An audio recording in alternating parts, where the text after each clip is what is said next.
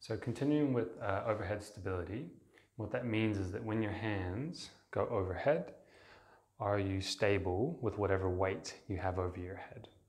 And for a lot of people, they maybe have the shoulder stability, but maybe they don't have the torso or rib stability.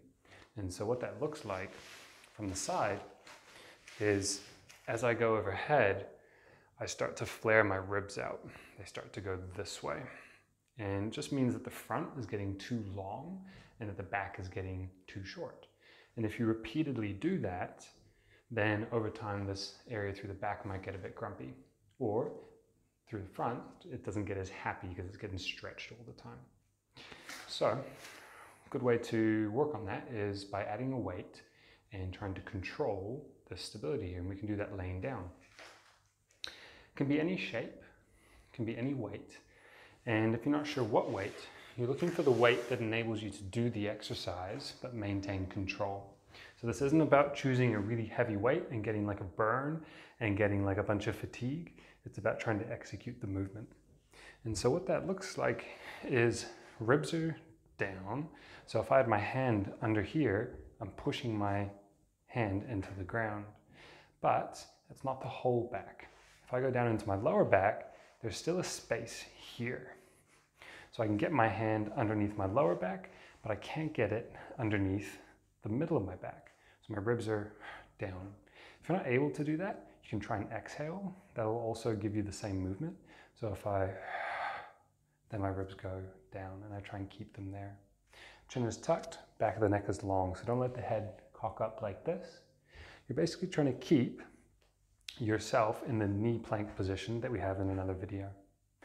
And as you hold the weight, you're going to drop the arms over your head and don't let this change. Don't let it flare up this way. Don't let the head go back like this. And you may not be able to get the full range. You may only be able to go half the distance. And that's okay. Choose a weight that enables you to go as far as you can go, and over time that'll improve. I like to have it so that my thumbs are facing this way. That way we stay away from any shoulder impingement. If they're this way, or even through pointing each other, then your chance of shoulder impingement gets a little higher. So I'm holding the weight, ribs are down, chin tucked, neck is long, a little breath in to start with, and then I'm just dropping the weight, going down. You notice I'm trying to keep my elbows straight. If you find that you can't, then reduce the weight. And you're doing as many reps as you can until the technique starts to fail.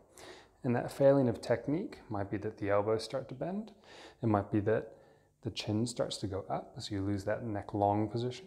Or maybe the ribs start to go up like this. And so give yourself a second, recorrect, pull your ribs down, and then go again.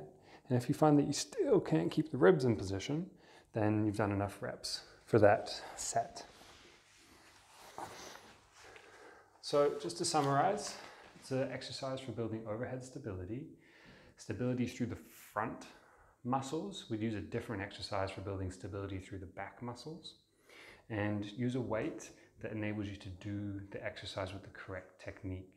Don't rush the weight on this. It's not about lifting heavy weights. It's about executing the exercise properly. Okay, all done.